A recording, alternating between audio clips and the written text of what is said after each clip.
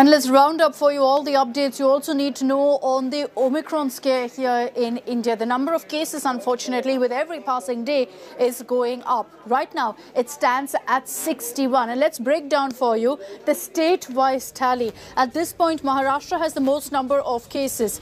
8 more patients were found to be infected with Omicron in Maharashtra. Out of these, 7 are from Mumbai. 1 patient is from Vasai Virar. 3 of the patients are asymptomatic. 5 reportedly have mild symptoms. A total of 28 patients till date have been infected with Omicron in Maharashtra. Out of these, 9 have completed a full recovery. They've been discharged after negative RT-PCR tests.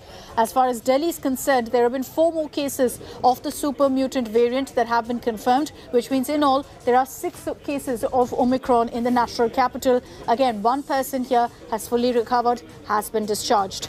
Meanwhile, the COVID task force chief, Niti Aayog member VK Paul, has called for modifying vaccines every year while raising an alarm that vaccines may become ineffective. He also said that India should have vaccine platforms that are adaptable quickly with changing scenarios, particularly keeping in mind the fact that you have so many COVID variants coming to light.